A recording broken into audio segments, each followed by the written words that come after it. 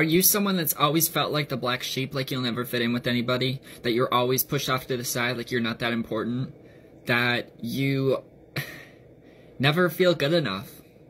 You never knew how to really regulate your emotions, so then you were after a toxic situation over and over, crisis after crisis.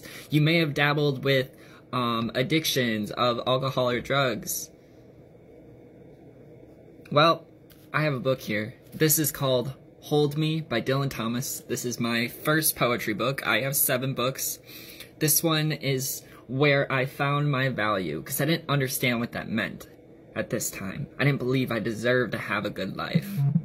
I didn't believe I deserved to be loved. So, Hold Me at the top of my page on my stand store.